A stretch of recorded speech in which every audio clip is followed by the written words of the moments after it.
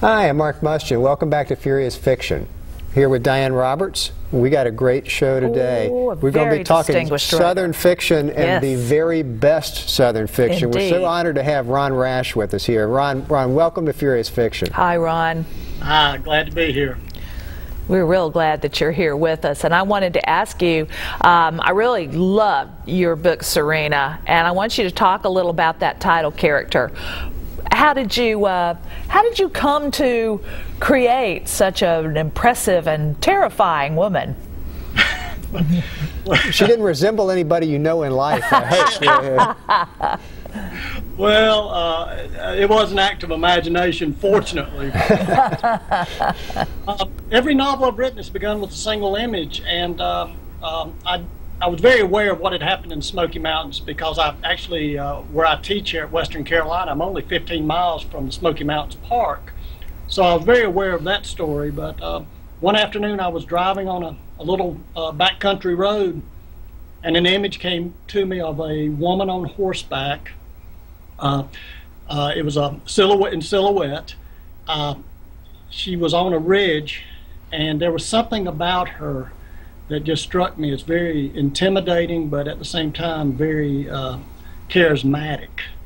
The sun was coming up behind her. It was dawn, and it was glimmering on her blonde hair, almost like a crown.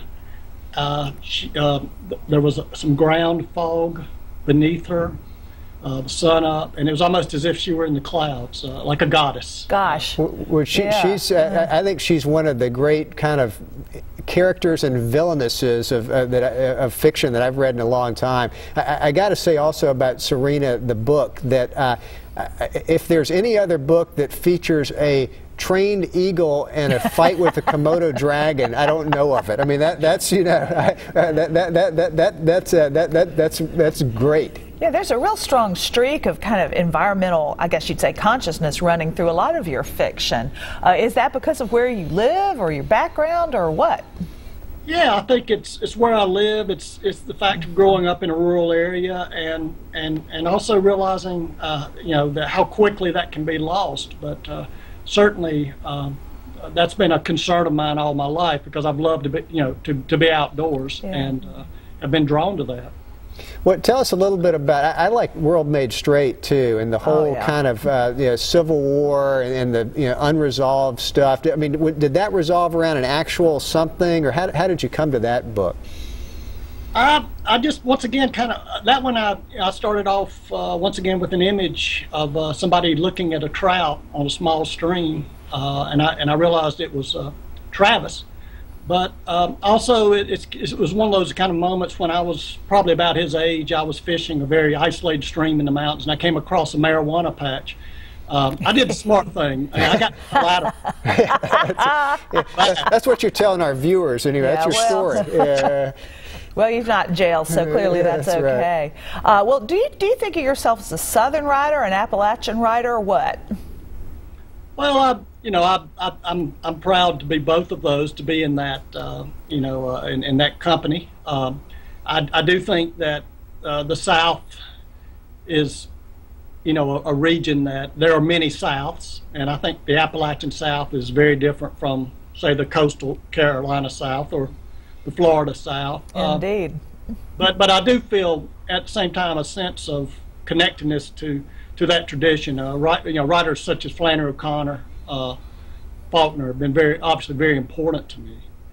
Well, in terms of what's next, Ron, I don't know if you can tell us, do you have something else you're working on, and is it based in the South? Or we've talked before about some people are superstitious about even talking about that, but tell us what's next from Ron Rash.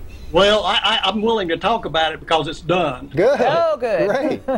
Otherwise, you're right. I would be very reluctant. Always a little bit superstitious about that. But it's a book called The Cove, and it will be out in April. And it's once again set in the North Carolina mountains. But it's on a lot of what it's about is something that I just stumbled upon about 5 years ago. You know, a story that I found remarkable that I never realized, and that was that.